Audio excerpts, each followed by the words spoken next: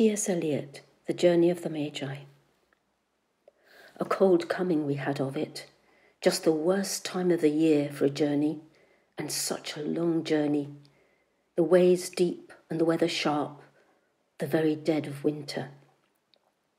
And the camels galled, sore-footed, refractory, lying down in the melting snow. There were times we regretted the summer palaces on slopes, the terraces, and the silken girls bringing sherbet. Then the camel men, cursing and grumbling, and running away and wanting their liquor and women. And the night fires going out, and the lack of shelters, the cities hostile and the towns unfriendly, and the villages dirty and charging high prices. A hard time we had of it. In the end, we preferred to travel at night, sleeping in snatches, with the voices singing in our ears saying that this was all folly.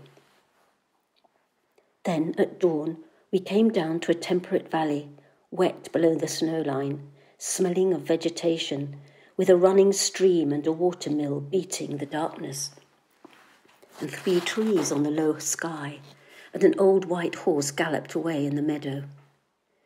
Then we came to a tavern with vine leaves over the lintel, 6 hands at an open door dicing for pieces of silver, and feet kicking the empty wineskins. But there was no information, so we continued, and arriving at evening, not a moment too soon, finding the place. It was, you may say, satisfactory. All this was a long time ago, I remember, and I would do it again, but set down this.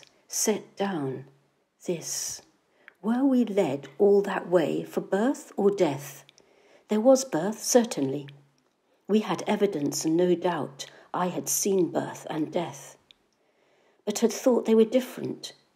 This birth was hard and bitter agony for us, like death, our death. We returned to our places, these kingdoms, but no longer at ease here, in the old dispensation, with an alien people clutching their gods.